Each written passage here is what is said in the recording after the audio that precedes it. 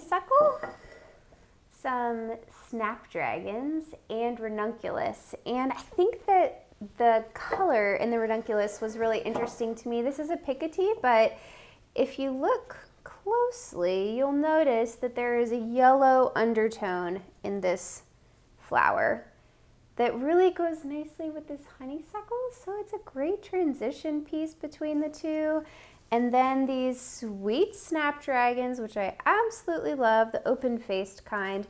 They have that little bit of yellow in their center. So this is one of those purple and yellow complementary color palettes that can be a little bit tricky to pull off, but when you have that flower that has both of the colors already in it, that makes it so much easier. So that's what we're gonna focus on in this.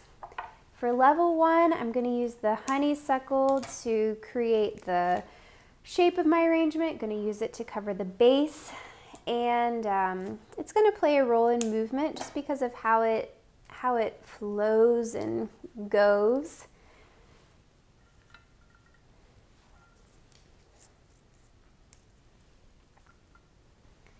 Thinking about that triangular placement pattern. Long, medium, short.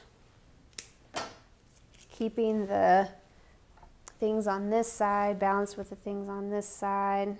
Constant process of put something in, add something to balance it out. Put something in, add something to balance it out. Oh man, this guy's committed to being attached. Let's see here.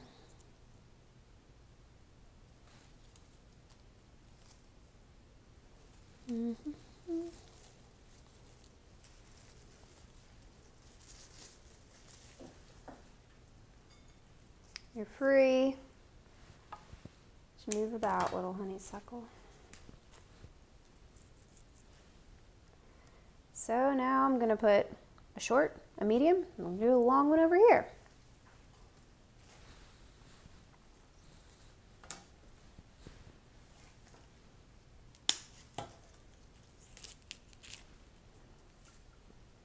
This would be great. I'm going to go out and go low.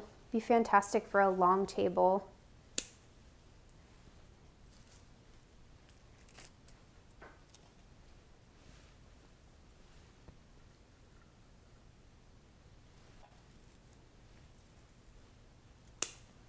I'm going to sink this one kind of down more in the center to get that coverage in there, create the net for the ranunculus to hang out.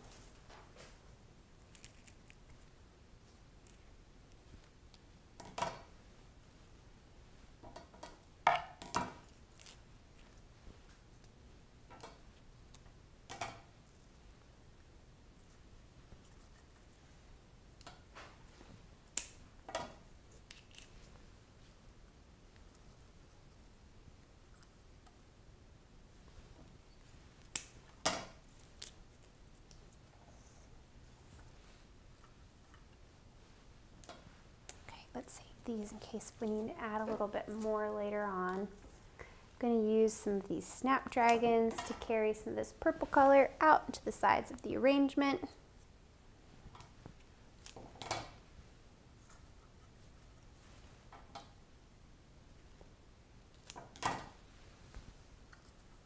And the shape of these is well suited to do just that.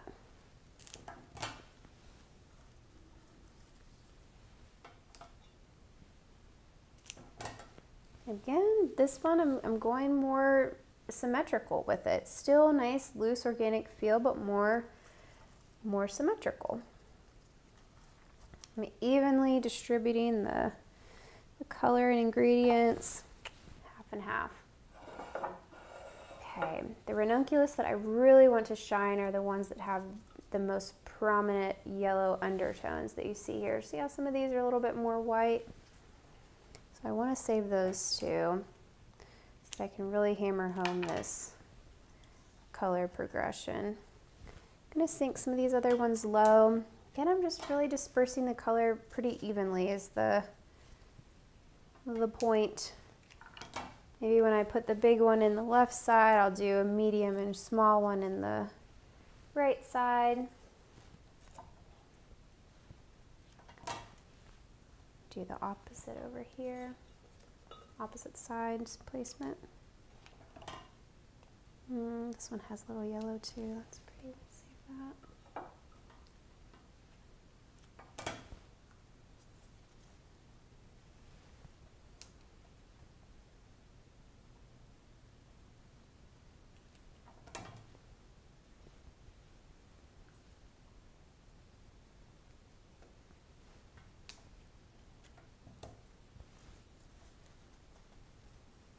So you can see big one, opposite big one, small, medium, opposite. Everything stays balanced.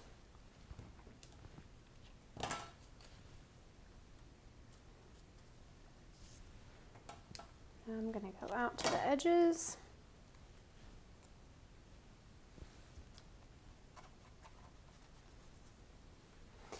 But I don't want to have these two things on the exact same level if I want to have a more movement, graceful appeal, and I do with this one. Not that you couldn't do that, you can. I would just probably do it a little bit differently than I'm showcasing this. And if you look at these three together, you can see they all have that little bit of a yellow tone in them. Flip them over and you'll see which one doesn't belong. It's this one here on the right side. So what I'm going to do, rather than putting these two that don't go together perfectly and oppose one another, I'm going to put these two together and this one on the opposite side. So that's how you can manage those moments.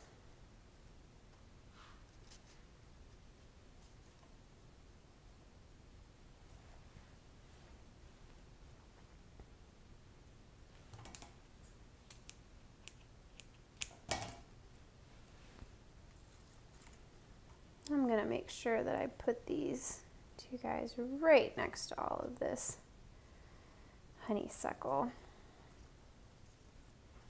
So that's